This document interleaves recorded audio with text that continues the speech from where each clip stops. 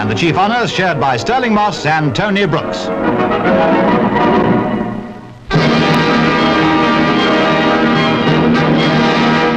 It all began in these famous waters off Cowes 100 years ago. 15 yachts contested an international race round the Isle of Wight. The event was won by a yacht from the United States, the schooner America. The trophy, ever since known as the America's Cup, was put up for perpetual international competition. But no country has yet succeeded in taking it from the Americans.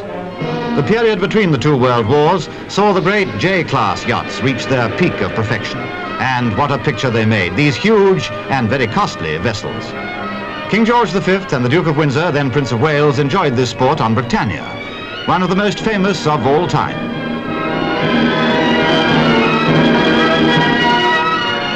No vessel in the world ever sailed so many races or won so many prizes, though she had never raced for the America's Cup. Just look at the size of her. Those were the days.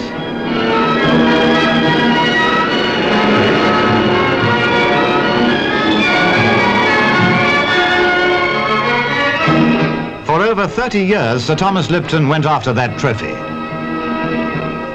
I've made several efforts to get that blooming old mug.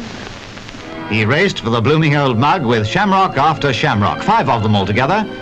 Sir Thomas Sopwith took over the role of British challenger with his Endeavours 1 and 2, but had no luck either.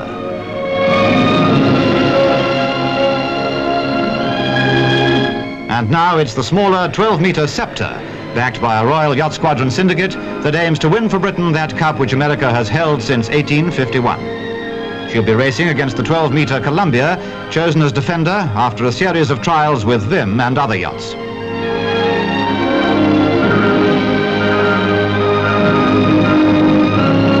Under the amended rules of the contest, Sceptre has not had to sail across the Atlantic as other challengers had to do.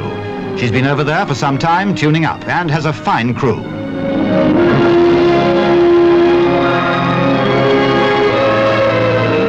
Good luck to her in Newport Bay in her quest for the old mug.